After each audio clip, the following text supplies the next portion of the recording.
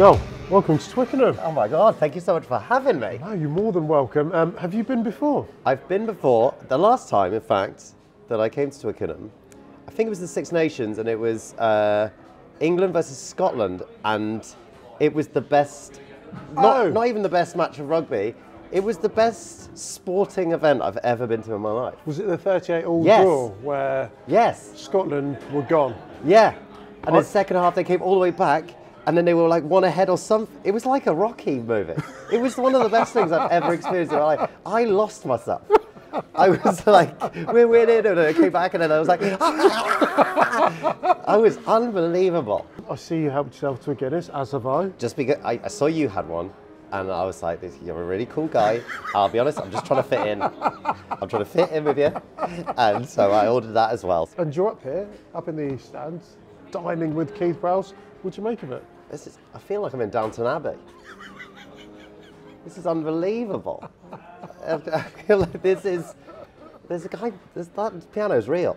Yeah, I know. Like you might be thinking, oh, that's some music that they've laid over the top of this filming. Absolutely, that's a real guy on a real piano. It's beautiful. I feel like we're on a date. How do you think it's going? Well, we'll see when whether I call you back. Talk to me. Did you ever play rugby? I sort of tried to play rugby. I come from. So did I. Yeah, I tried.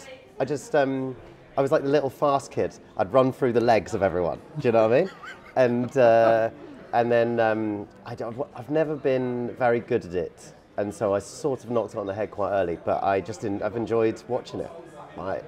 My family are really into rugby. Okay, because you brought them here today. Yes, I brought my dad and my brother along. They're super excited, and so it's just such a wonderful thing to watch. I just really love it. I think it's such a good game. Better than football. It is. I think I love you. Yes. It's what I wanted. Yes. We're It's what I there. wanted. I'm not even half a pint through. So you know it's a sober thought. Talk to me, because there's so many similarities when we talk about high performance. You're a high performing presenter. These guys are high performing athletes. But in terms of preparation, is there anything that you do? I don't know, do you have any superstitions? How do you prep yourself before you go on live telly? It's funny actually. I think I'm actually probably different to a lot of presenters, but I prepare. I try to sort of prepare. It sounds mad, but I do prepare in the same way that say an athlete would, right? Nerves affect everybody, and I think it's in a positive way sometimes, but also I think in a negative way. So I just try and get rid of as much of the nerves as I possibly can. Like when I'm doing like the National Television Awards, say, that's at like the O2, in front of like 15,000 people, 5 million people watching at home, whatever. And I just try and bring it down to the basics of what it is. It's just reading.